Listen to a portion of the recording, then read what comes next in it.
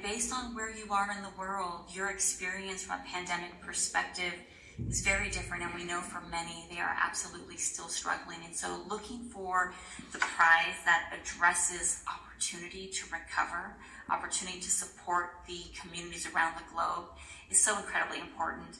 This award will be for $50,000 and will recognize that innovative technology solution to really help us recover.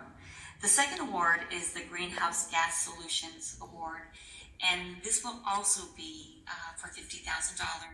And we're looking for those solutions that can drive a scaled response to addressing greenhouse gases. There are so many amazing technologies and innovators around the world, and we're so thankful for all of the work that you do. So these two awards really support our efforts as a company to power an inclusive future for all. And what that means is that we will do our part to make the world better than it is today. We will leverage our technology to connect people, to reduce the digital divide. We will focus on inclusion. As we look to the future, we know that we're moving towards sustainability and a regenerative planet, and we'll do it with all of you. And so with that, I want to say a huge congratulations to everyone who participated. And now I'm happy to share that we're going to hear more about the winners and the finalists. Congratulations to all. Thank you so much, Fran. And we are jumping right in again. The winner of the $50,000 Pandemic Response Prize is Biodesign Innovation Lab.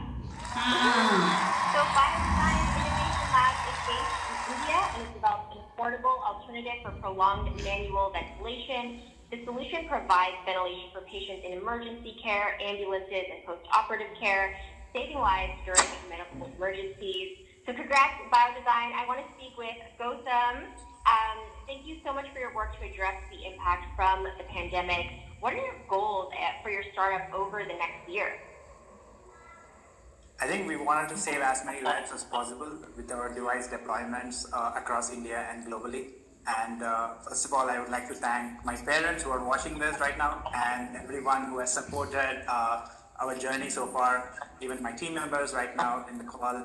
And yeah, we're passionate about saving lives, and we started back in 2017. We wanted to build solutions that can save lives and improve quality of care.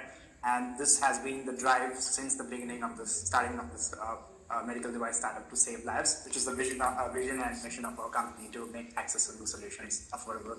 And yeah.